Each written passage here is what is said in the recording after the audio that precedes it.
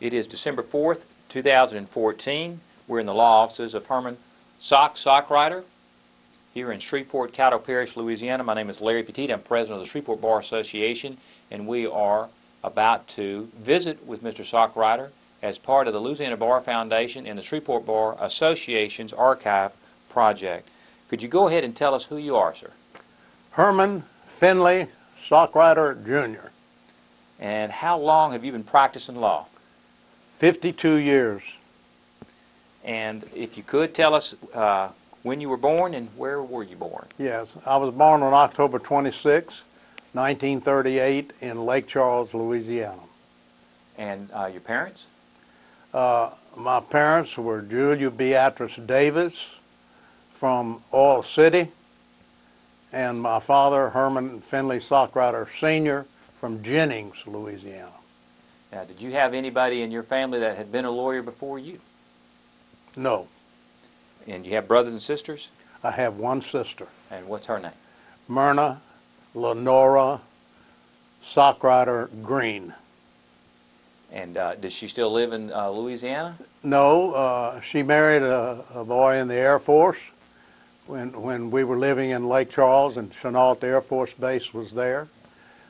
He retired at Randolph, right out of San Antonio, Texas, and they live in Universal City, which is kind of like an air-based suburb thing, and they've been there quite a few years. Now, Mr. Sockrider, I want you to go back a little bit in Lake Charles. What high school did you attend? I attended what was then known as Lake Charles High School. Do you want me to give you a little history on that? I do, and also the date of graduation. Okay, I graduated in 1956. When I entered as a freshman, the building was brand new. The old Lake Charles High building had burned. They were painting it on the inside, and somehow it caught fire. Burned to the ground. So I started out as a freshman in a brand new building and was the last class to be initiated. And in those days, initiations were pretty rough. But I had a great high school career there. Let me ask you, and I'm going to show you a picture, and you need to show it to the camera if you could identify just yourself and maybe a couple of people in the picture that you still can remember. All right, let's see if I can put it over here. That's good. All right, now do I need to hold it? If you would just hold it and point to yourself first. All right. And then I'll ask you to kind of identify I'm the fella in the middle. This is I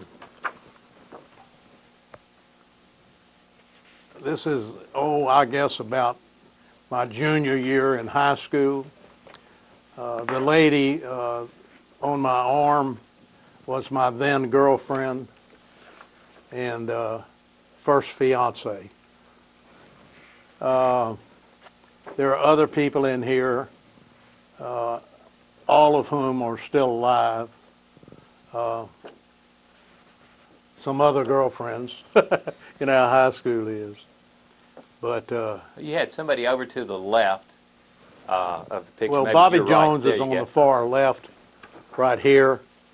Bobby ran for governor, and I was on his committee, and that was against Edwin Edwards. He's a stockbroker. Next to him is Sarah Quinn, his present wife. The next gentleman is, all right, Judge Buck Clark lost his wife in a tragic accident a few years ago. This boy is her brother. Miss Lewis. Linda. Correct. Linda's brother that people would be interested in here. Let me show you, if I could, the top picture. And this is still high school. Oh, yeah. Back in Lake Charles High had what was known as a career day. And we had two different parties, the Nationalist and the Federalist, I think. And anyway, we got nominated by those parties, and we had an election, and I won the office of Commissioner of Finance. And Joanna Steele, who's married to a lawyer, Basilio, in Lake Charles, okay, is my secretary and was my then girlfriend. And the time period again would be? Oh, let's see. This article was July 8, 2011. I'm going to, before we leave Lake Charles, one other picture that I thought was kind of captured the moment. This is a little bit before high school. This is grammar school, summer league. The fellow in the picture is Tommy Willis. Tommy was my rear neighbor in Lake Charles, and we were best friends. We were the first Little League team that Lake Charles ever had. We won every game, including the playoff, and Tommy was our star. He played second base and shortstop, and man, I mean, he could handle that ball, and we were just kids.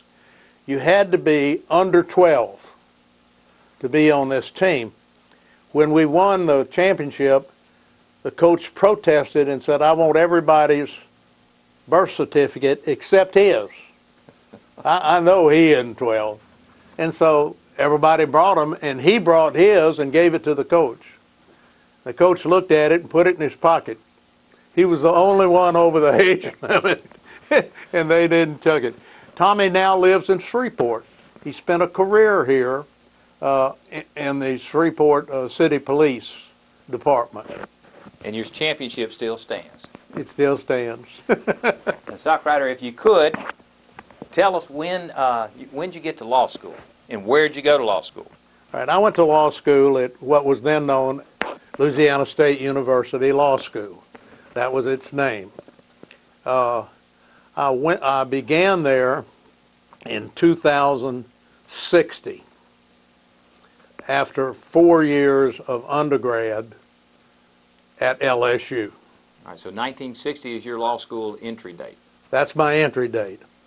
I graduated in June of '63. My class was the first to have 12 hours added to its curriculum, which is the total number of hours that we have now. Along with that came a residency requirement that you be there for 7 semesters. At the school. Right. Now, 3 of us in that class were not told, and I assume that neither was the rest of our class, that in order to graduate June 3 years later, we had to go to summer school the first summer, second and third summer, to get out in time. Our jobs were arranged for that, you know, when we started interviewing. Our jobs that we held, like myself, I put myself through school, married with children, and, you know, all of those ended when June came. So we went to Dean Hebert and told him our plight, and he said, well, let me think about it. And he called us back in. He said, I'm going to use y'all as an experiment. If your class who takes this short period continues to maintain the same grades you have maintained, I'm going to allow it. All 3 of us, one of them I remember was Buddy Kaiser out of Baton Rouge. Can't remember who the third one was. But we all continued, and we all made law review. So we got out in June, you see, because they were only going to give the bar exam once a year. And we would miss it if we had to stay in school. So that was a big boon. That helped us. In other words, you performed appropriately, so the dean was of a mind to let you go forward? Yes. And did that change the way I don't know if it it changed permanently. No one ever told me, because it was something, you know, we had a little bulletin board down in the stairs. And that's where we got all our messages from the dean. I was of a group that they transferred 30 hours from your undergraduate degree into law school, and that's what they call a combined degree. Correct. And so you'd get your undergraduate degree. Right, after your first year. Dean Abear called me in. If you look me up and look at my statistics, I got out of undergrad in June of '62, and I graduated from law school in June of '63. Okay, well, that's because I never looked at the bulletin board. And finally Dean Abear called me and he said, "Do you want to graduate from undergrad?" And I said, "Well, yes, sir." He said, "That thing's been out there for 2 years." He fussed at me for not reading the bulletin board. All right, I'm going to show you one other picture of the distant past, and then I'm going to ask you about how you got to Shreveport. But let me just ask you to identify this photograph for me. Oh, my goodness. Lake Charles High had built a memorial to those who lost their lives in World War I and World War II. I was chosen as a student in my class, and I would say this was my junior or senior year, which would have been 55 or 56, to give the speech. Is that your speech? Okay, dedicating this document. And that's me on the left. Hold it up for me just a little bit. Right there. There we go. And that's me at the dedication. Connie Sue DeZarmo, Eleanor Greason, Danny O'Brien, they had to be part of the committee. This paper here of several pages, in fact 7, is my speech. And I had it handwritten, as you can tell, on 3x5 cards. And was this delivered to the city, to the school? To the school and all of the widows and orphaned children from them. And it's got the name of every decedent on it. That still stands today, even though the building is in disrepair and non-use. It's out by the flagpole. Excellent. Okay. I was very proud of that. I'll have to tell you one thing I did. I've never been timid on talking to somebody. And while I was giving it, I had my knees locked, and they gave way.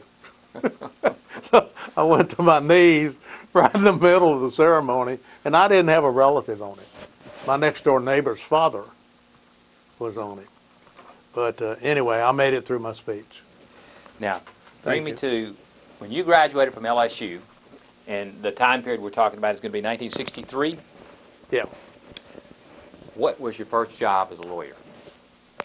The first job that I accepted was a law clerk for Judge John T. Hood at the Third Circuit Court of Appeal in Lake Charles, my hometown.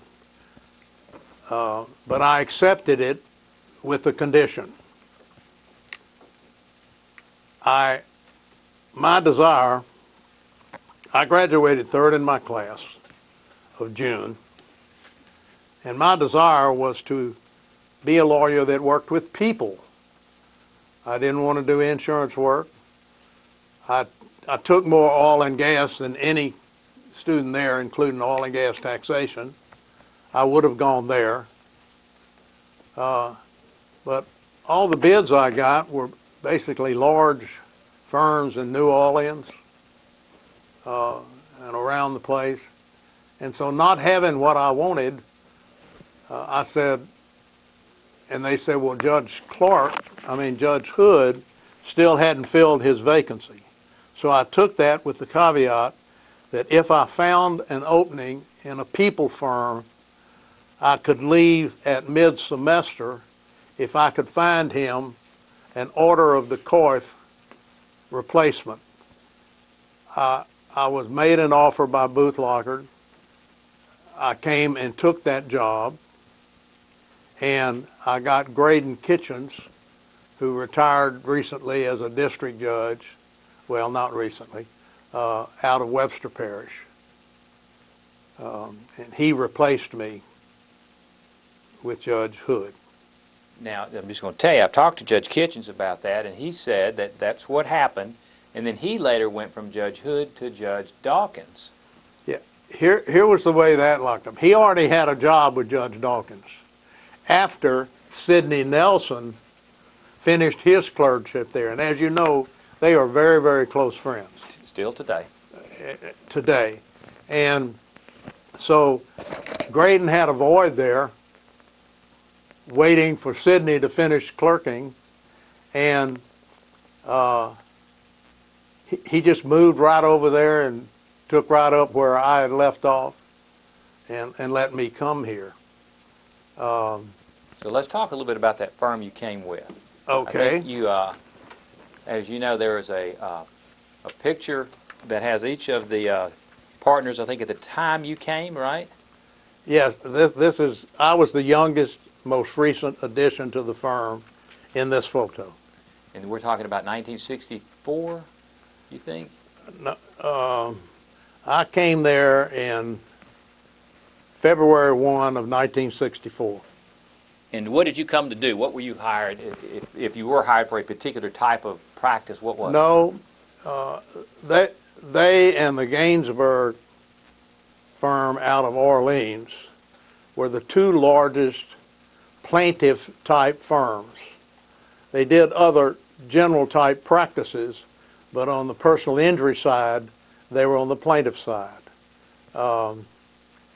They did other work, and they represented what was then Shreveport Bank. They represented the Caddo Parish School Board. And I would say just about anything walked in the door that was on the plaintiff's side, except for those items, someone in that law firm handled it. And tell us who was in the law firm when you came. Okay. And we're going to zoom in a little bit. Can you see it? You need to know who's who? Go ahead and tell us. All right, I'm going to try to look at it from the other side. Harry V. Booth is in the middle. Leonard L. Lockard is to my right, his left. It's on the telephone. Whitfield Jack is here. John Pleasant is up in the top right here. Joe Lesage is right here on the phone. Jim Thornton down at the bottom middle, and Henry Police at the top, came in about the same time.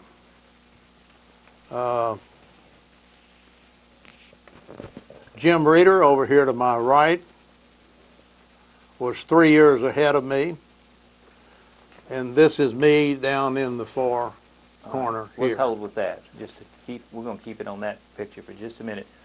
And that's all was there. We added some more through the years, but this is what it was composed of when I got there. Now, who mentored you among the group that you're holding? And I've got to your right hand is a picture so you can see them a little bit better. Who was the mentor or mentors for you out of the firm? Well, Jim Thornton taught me a lot. He was a scholar. He was very bright, and he wrote as well as anyone I've ever seen. He just had a gift. He actually published some books, I believe. Yes, he did. He's deceased now. His buddy was John Pleasant. But Jim Thornton had the luxury. They'd want him to write a brief, for example. He spent 3 weeks on it and do nothing else. I mean, he was a one-file guy, but he always was successful. You know, he was just brilliant. Now, was he friends with Bennett Johnston? There was who was the friend? Well, I'll tell this story. Benny Johnson called me and wanted me to join his firm when he got elected senator. Jim Reeder wanted it. He didn't ask Jim. Time grew on, and all of a sudden,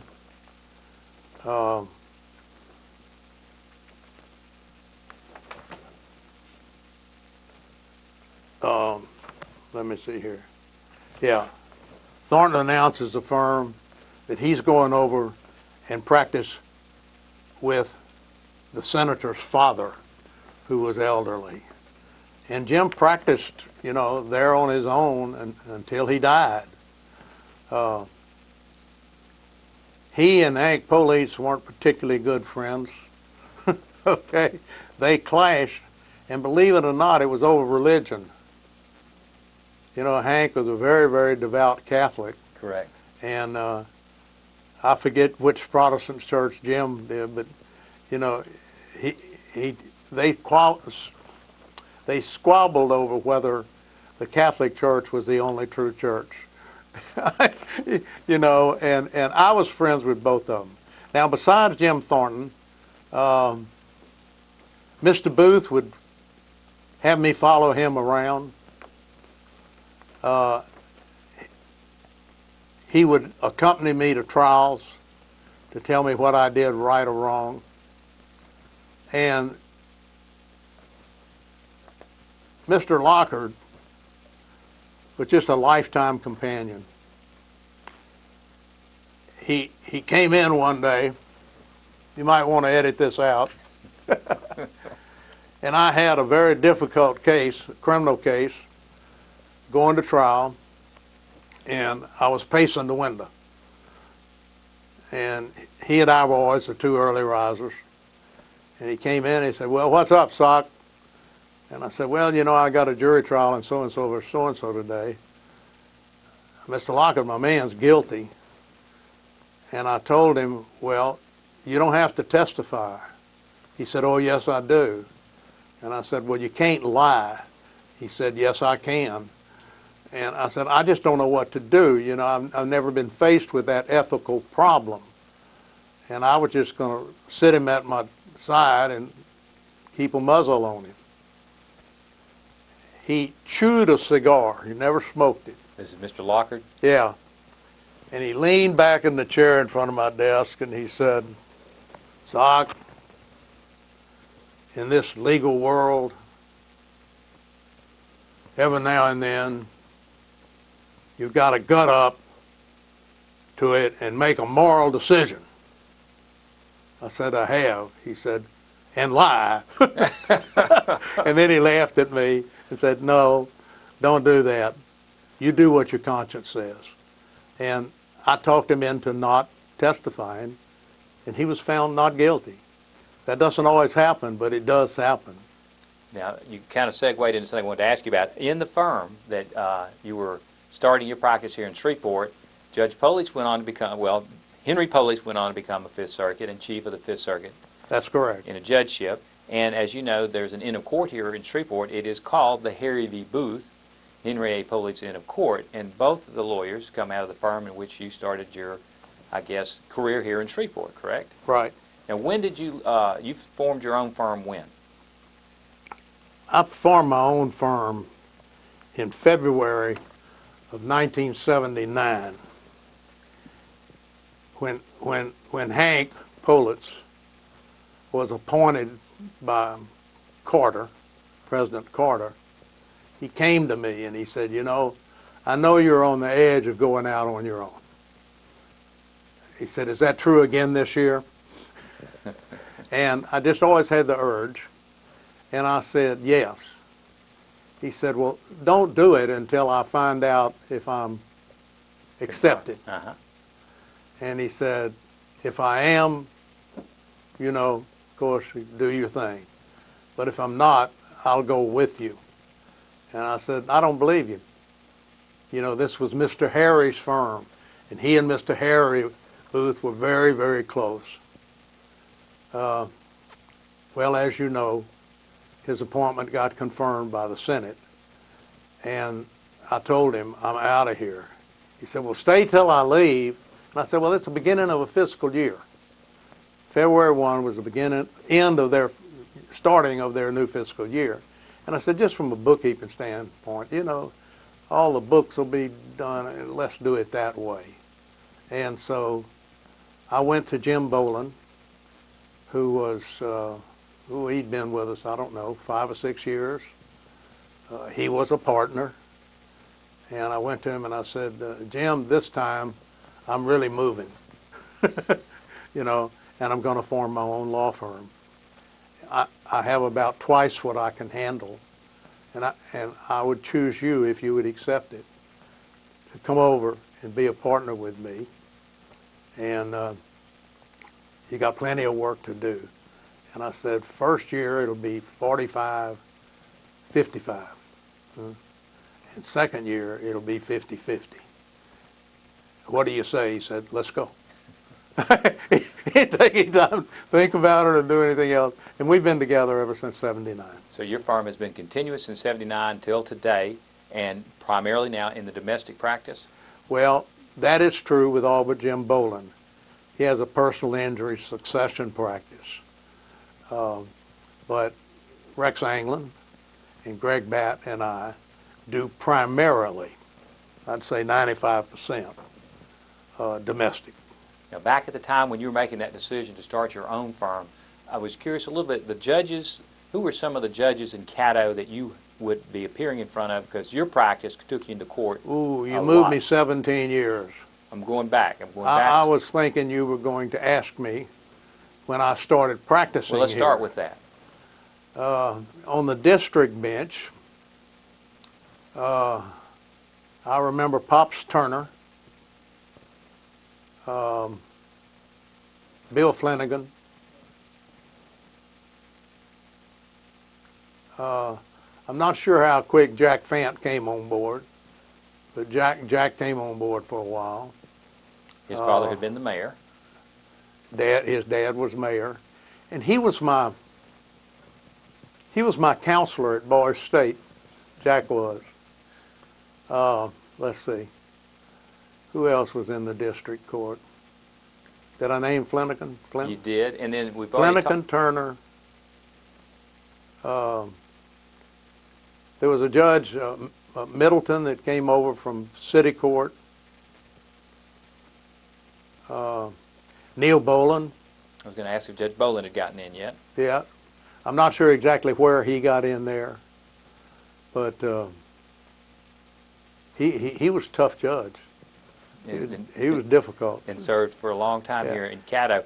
But also, you've already mentioned that it was Judge Dawkins, Jr. Federal. In the federal. And my question next was going to be the lawyer or lawyers that you would often see, because I know you were in court a lot. Who were some of the lawyers on the other side at the time that you were starting to practice and getting into the time that you departed? Some of the big horses, I call them, were Jim Bodenheimer, Charles and Paul Meyer, Alex Smith, Ben King, let me think who else, Billy Pesnell. Mm-hmm. Did you deal with Wilton Williams at all? Who? Wilton Williams. Oh, yeah, Wilton Williams. Now, you talk about a good lawyer. Wilton was really a good lawyer. He beat me in 2 cases, I remember. Well, I say beat me. He won. And Charles Gladney was an associate under him. And he got the opinion on motion hour. And he walked over to Milton and whispered in his ear. He was trying a case. And Wilton went like, you know. He was surprised. He was surprised, but I ran home and, told Lockard and them about all that. He said, how much money did you make? I mean, you're all excited about this case for what Milton did, but I just thought it was, It was, in those days, I know there wasn't air conditioning, so sometimes, and what I'm talking about when you first started, as I recall, they didn't have summer sessions all the way through? I'm trying to think of when that started. They rotated the judges. You said air conditioning? There was a time I was told there wasn't air conditioning, so they didn't have court during the summer. And even when I started practicing, they had a very light summer docket. Yeah, summer court pretty well shut down, except for uncontested matters and defaults. You could smoke in court, and that's because the judges smoked. D. Alexander was one of them. And, you know, I mean, you'd walk in the courtroom and you got 5 or 6 lawyers there and the staff and all the judges. I mean, it's a haze, huh? Yeah, and I was one of them. I was a very heavy smoker until until 1983. And I went with the Bar Association to Paris. And that was, what, a 10-hour flight or whatever it was. And people sitting around me didn't want me smoking for 10 hours. And I quit. Yep. I never picked up another one. Don't really care about them.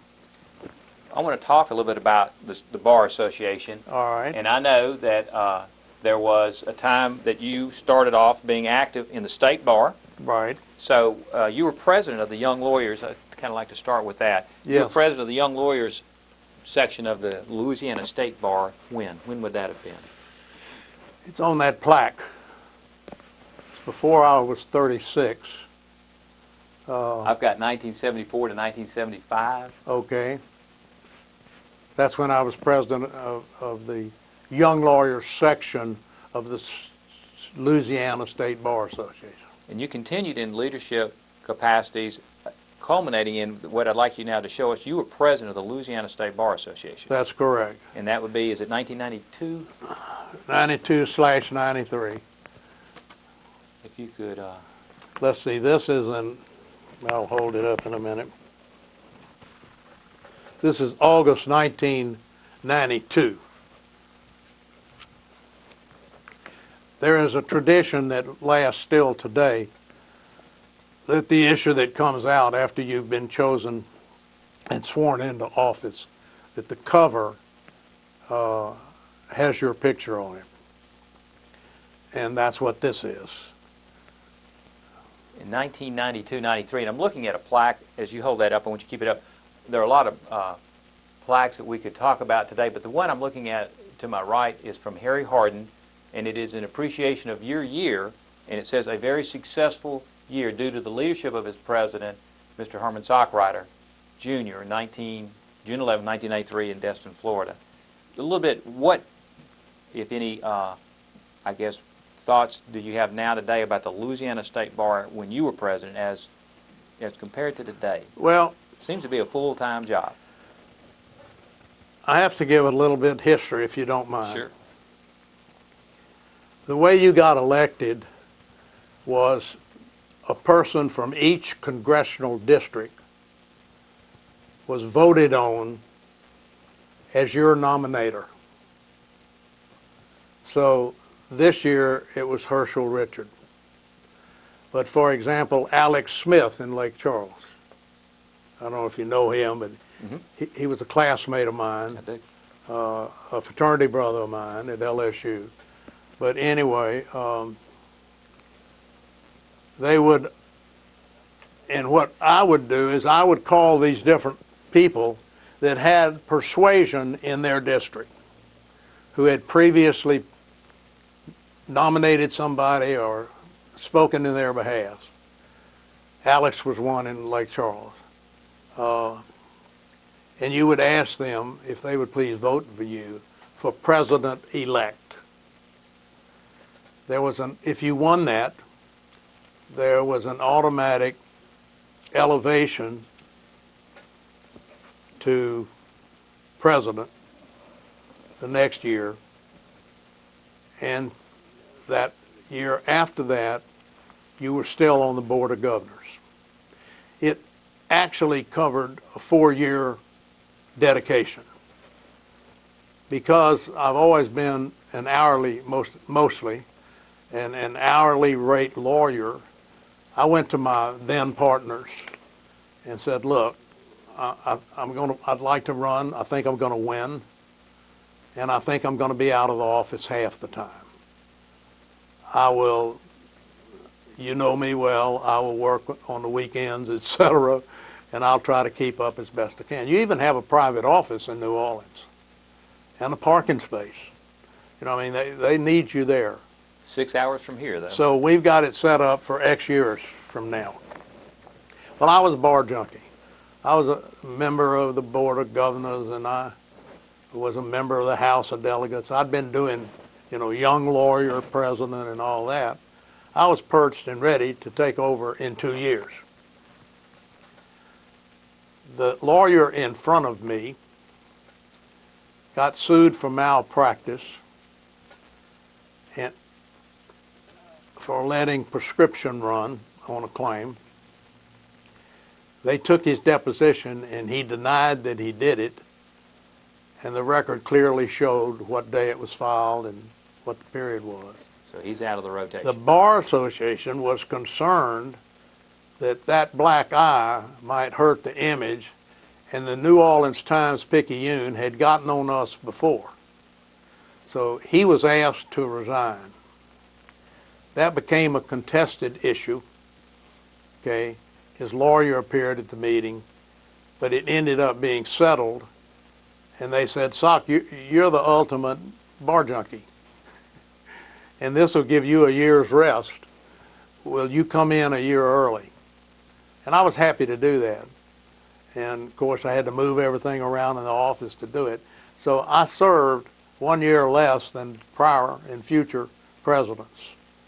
Who were in the lockstep to be president of the bar. I understand. Yeah. And that was traumatic for that lawyer. Very traumatic. Well, what about when you were president of the bar, and again, New Orleans is 6 hours from here, were you able to balance the practice? Because you had a busy practice. I know a busy trial practice at that time. Yes, I was. I kept my nose above the water. And that's my personality. And though my law partners didn't say it, they knew just because I wasn't going to neglect clients, that I would work on clients' files and that would reduce money.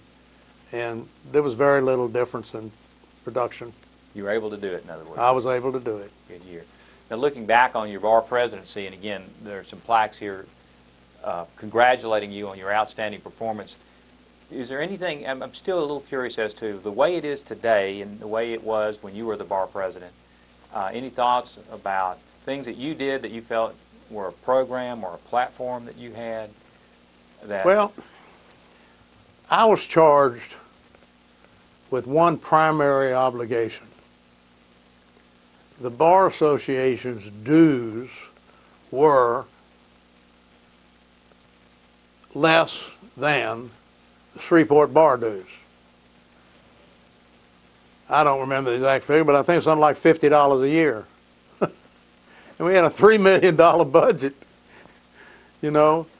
So it was my job, along with Loretta Larson, excuse me, who still is the executive director. We traveled the state. I mean, we went to Podunk. We went everywhere with a dog and pony show. Charts and what we needed and what we did. And the only other president of the bar that had ever tried it was a very popular lawyer in Baton Rouge, and they voted his down. And I mean, there was a resounding vote against it. I never have figured that out. You know, I mean, I went all over the state talking to them at lunch, you know, those sort of things. And I had all my charts and all that stuff. And, you know, basic was, we love you, Sock, but we're not going to pay any more dues. It did get you around, though. It got me around. I got to know a lot of people. Now, I don't know, I have to be honest with you, I haven't kept up with the state bar work since they wore me out. Okay, not very long. I think that each president kind of comes up with his own primary objectivity. Of course, the Board of Governors can direct him in what he does. But I really think this, that job is not necessarily a popularity contest. Oh, I know Sock, I like him. No, it's Sock will do a good job. And I think that's the way all the presidents have gotten in, is they've been around as a bar junkie, they've worked their way up into that office, and I think they command the respect of their board and of the House of Delegates. But and this year, it doesn't happen often. There's only been a few, but this year we do have a Louisiana State Bar president from the Shreveport Bar, being Larry Shea. yeah, And so there's only been, I can count on my hands the number of bar presidents we've had from Shreveport, Louisiana. You, of course, being one of them. I wanted to talk now a little bit about your activities also, though, here in the Shreveport Bar. And I'm going to talk about Justinian. You were in a lot of things still, but you also, as I recall, had and keep a lot of contact with the crew of Justinian here in our Shreveport Bar. Were you royalty, or were you reigning at one point in time? okay, I was King 6, I think that number's right, of the crew of Justinian. And I was a member of Justinian for a very long time. I always have to ask my wife, you want to go to everything? You know, we're getting to an age where we're kind of settled in. But if you'll remember, there's a 5-year commitment if you accept, I think, not only King, but who's the real workhorse? Well, the captain. The captain. The King was window dressing. Okay, the captain is the workhorse. If they don't know it, I'll say it. The captain is the workhorse of our crew. And he accepts volunteers, and he nominates, and you know, to do the float lieutenants and things of that sort, and the social functions. It's a great entity to belong to. In your firm, I know you've had captains. Greg Batt's been a captain. Jim Boland and his wife have also been royalty. Your firm's been very supportive of the crew of Justinian, which is, as you'll recall, it was started to be the fundraising arm for the Shreveport Bar Association so that they could maintain an executive director, and it's flourished to being one of the biggest crews, I think now, in the Arklatex. Oh, I think that's right. And I'm still on the board that elects king and queens, you know, and that's a lot of fun. Now, that's not only a popularity contest, but they pick worker bees, you know, ladies that have really worked hard in the past in the crew, and gentlemen too. And the captain is always a worker bee. I'll tell you one thing about it. Jim Fortson and I, for years, have been common opponents in the domestic field. The big check we got, he was initially in that case. He didn't end up with it, but he initially was. And when he joined the crew way back there, he was heard to say, you know, I've always found Sock hard to take, but I joined the crew and I saw another side of him. And he's a neat guy. and I think that's just an example how two war horses, you know, realize that their opponents are just human. Right, and the crew of Justinian has been the facilitator for a lot of attorneys who were opposed to get together. I'm going to ask you a little bit more, and then we're going to talk about a couple of cases you've had. If you could show that to us, I just want to... You want the golf picture? I think so, because again, every year there is a golf tournament that it initially was to raise money for the Legal Services Corporation, right, but now it's segued into a fundraiser, a major fundraiser for the Shreveport Bar to, you know, have an operating budget, and you guys participate and win it apparently, often. Well, we've done well in it. This photo. Who's in it? Let me get my glasses back on. Okay. Starting here, that's my present wife. I don't think we were married at this time. What's the year? 1990. We married in 1993. Okay, that's me next to her. That's her son, Scott, who was next to me. And on the end, Mona McLaren, one of my paralegals. Mona's deceased. She died of cancer. She worked for you for a long time, though, as I recall. 20 years. One of the best paralegals I've ever had. And Scott worked in the crew of Justinian. Scott was very, very involved. He built 2 of the floats from ground up in a vacant lot he owned next to it, and members of the crew came out there and helped us work on it. Scott died of a liver failure, let's see, in January. I think it'll be 2 years. Okay, we miss him very much. His father was predeceased, and I really kind of became his father, you know, and always had been. But this is in 1990. And we've got several golfing pictures, but you, your wife Katie, y'all had played golf recreationally? Oh yeah, we played for years. I can't swing anymore. Rex Anglin, my partner, also played in this with his wife, Barbara. Barbara was Eastridge female champion. So y'all did well. I'm going to ask you a couple of questions about a case or so that I know you've had a number of cases, a number of we looked earlier, very satisfied clients who've written you nice notes about your legal abilities and your professionalism. But I want to start with this case. Just no names that you would be uncomfortable with, but just tell us a little bit about how this sets up, because you got a very nice note there. Let me say this. I don't know about lawyers in your field or others, but in the domestic field, it is just an absolute rarity to get a thank you. We always say that a good compromise is one in which both sides are equally dissatisfied. There are no winners. There really aren't, you know. Sometimes the client thinks he won, but maybe the kids lost. You know, I was trying one here a while back, and I was winning. And I told my client, "You're getting ready to get the booby prize. Are you sure you want it? You're winning. Or do you want to approach a settlement?" And we settled it. He decided he didn't want the booby prize. Now this one has a nice history. You can see that it has a name on it. I'm going to leave that last name off. This client had an invalid prenup agreement. And it was going in her favor. She didn't have a valid one.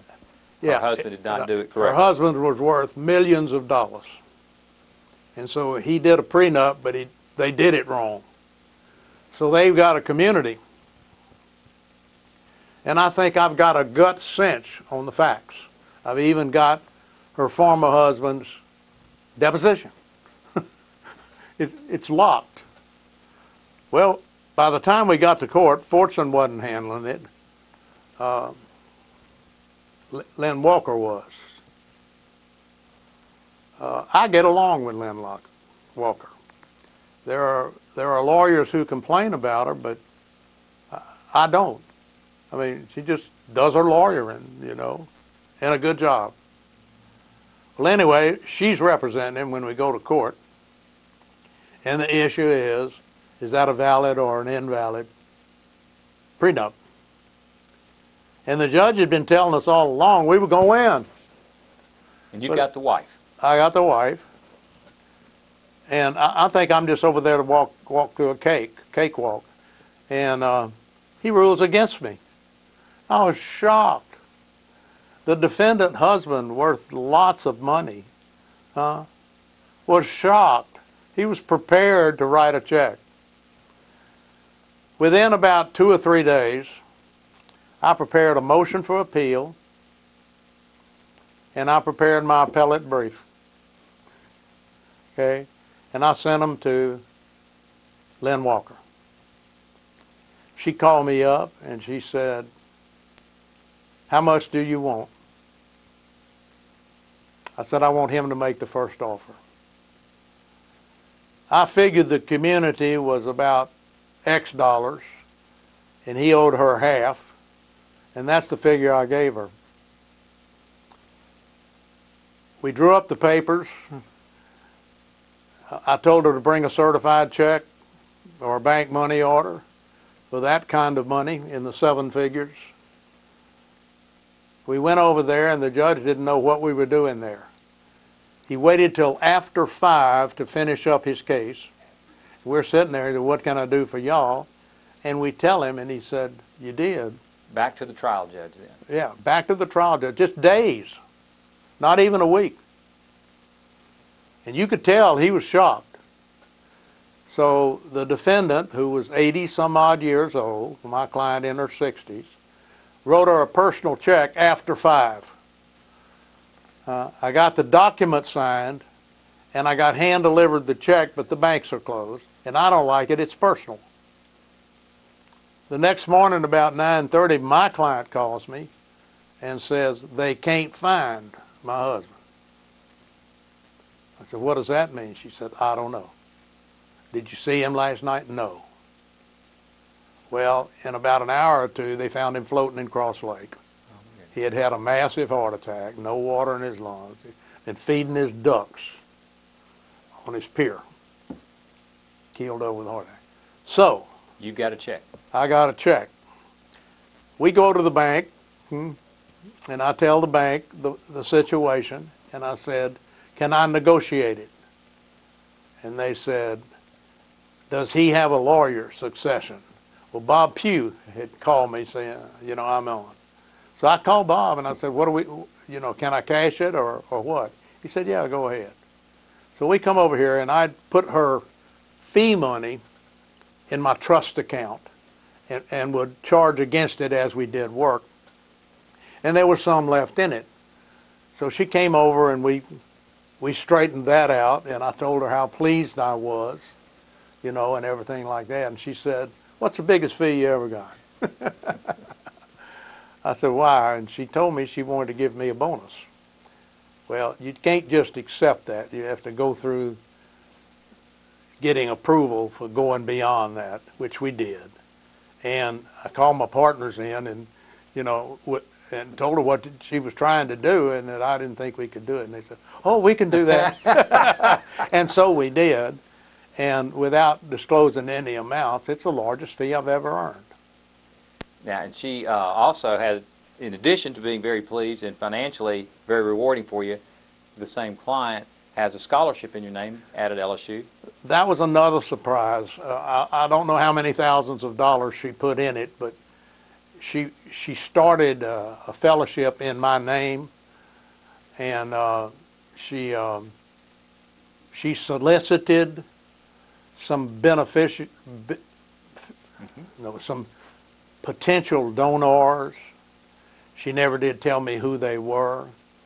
They presented me with a plaque with my wife and with Earlene and the president, chancellor of LSUS. And Well, we have a picture, if we could. Do you wish? I think this is the ceremony. yes, and that's Earlene in there on my arm. This is Earlene. And these are other lawyers and dignitaries around. Can you get it? We can see it fine. Congratulations Yeah. on that. Well, She's a real sweetheart. over the years, I know you've got, and we talked about it earlier, a number of cases of interest that we could talk about, but I want to move a little bit into a couple of personal questions for you. You have how many children? I have 4 sons. Go ahead and tell us their names and ages. Okay, Keith was born in 1960. He lives on my property, and he's an electrician, retired U.S. Navy. Steve is 52.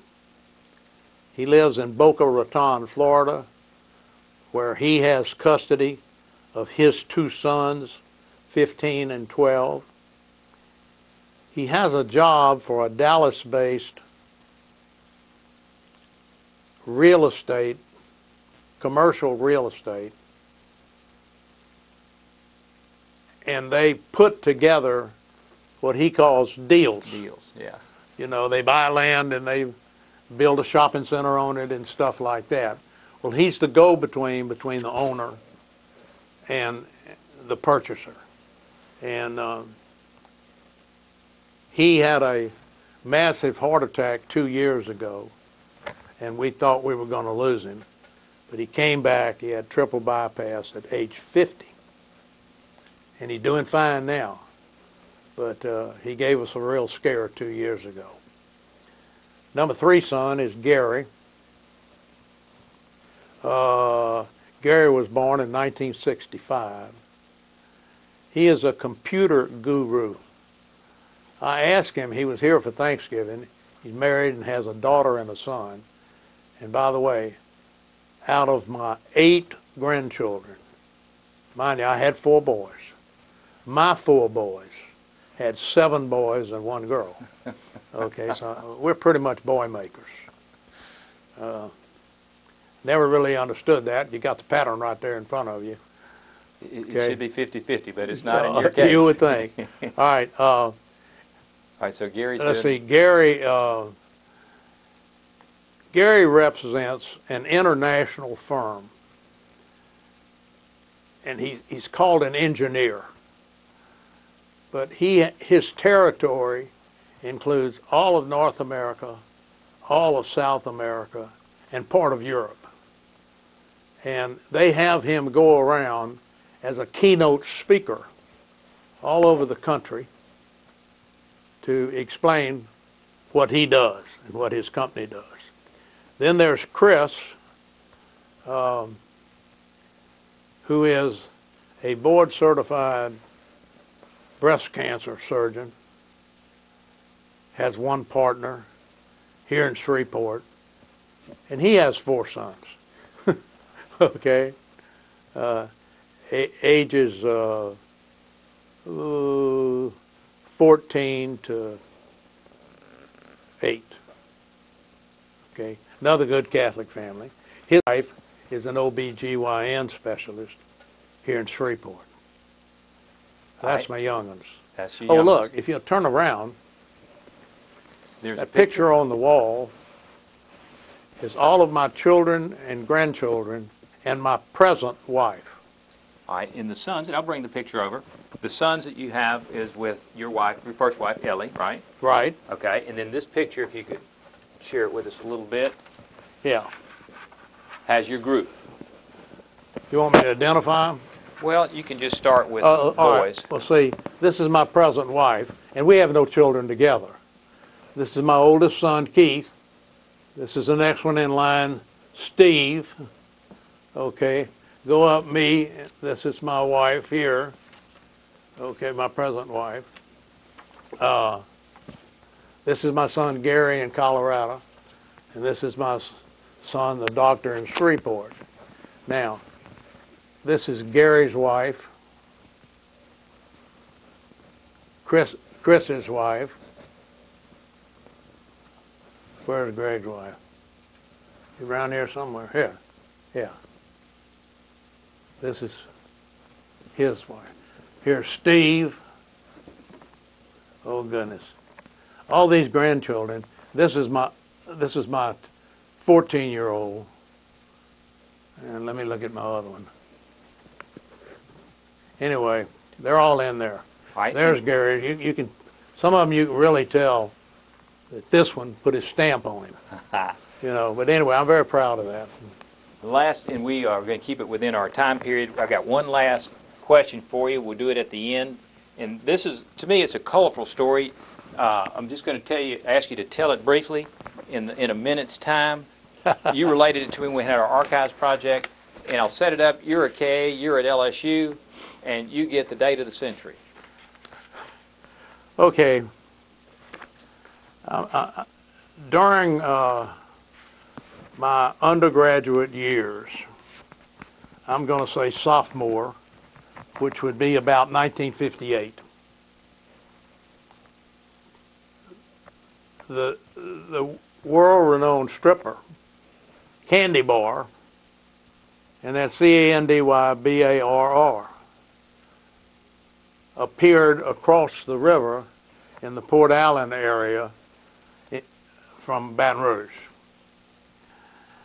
Those of my age at that time were familiar with the fact that she had made some pornographic films. Okay? And you know how fraternity boys can be. They said, somebody needs to bring her to dinner on date day. But don't tell Mom Ludlam, the house mother. So you got to know I'm in the middle of that. They tell me I'm designated as vice president. John Schwab, president, wouldn't go. So I was pledge trainer too. So they wanted me to go get her. So we went over and watched her do her dance and strip job. And when it got to intermission, I went backstage, asked for her manager, and she and her manager came to talk to me. And I said, you know, some real good advertisement would be you come into the KA house for lunch. Oh, I'd love that, you know. So we arranged, one of our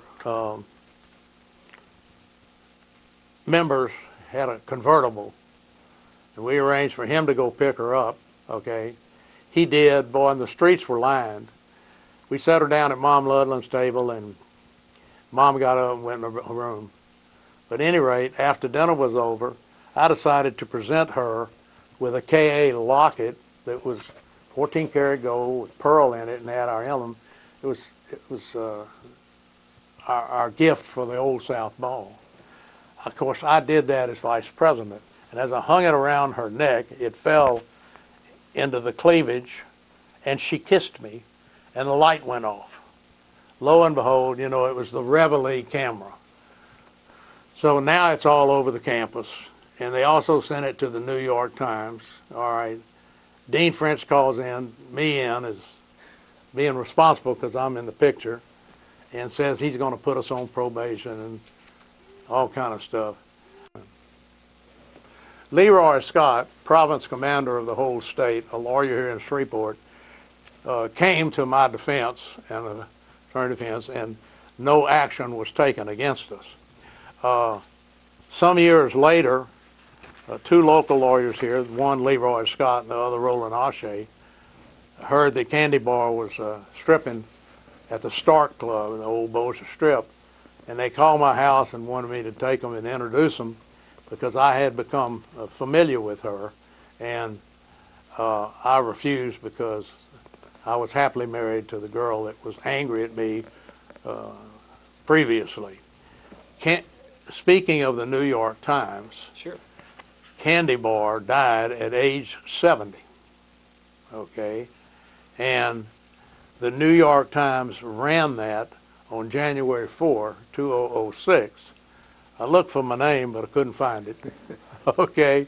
And anyway, it says, Candy Bar 70, stripper and star of 50s Stags film dies. Okay. Now, there's only one Stag film that I ever saw. She claimed she was on drugs at the time she did it. You know, is it Mickey Cohen, the gangster? She was his mistress for some years. So in this, again, you were never one to turn down a challenge, and in addition to going and bringing her as the date or the guest for the K Wednesday night meal at the house, you have been president or an officer, it looks like, in just about every organization that you've been affiliated with, from the legal back to, I guess, elementary school. That's true. I think the only organization that I haven't been president of is your current office, president of the Shreveport Bar. And after I got through being president of the Young Lawyers section of the Shreveport Bar, I turned my efforts to the statewide organization. We have enjoyed the visit. I will tell you it's been entertaining, obviously, even just to visit with you as we were talking about what we wanted to talk about. On the video, you've got a large number of awards in the office here, a lot of very interesting stories and cases. What I want to end with is you've been an active trial lawyer for a long time here in Caddo Parish. 52 years. And I think this is an excellent bar, and we're proud of you and your leadership in the state bar as well. But thank you very much for visiting with us. Thank you. Off the camera. We're off.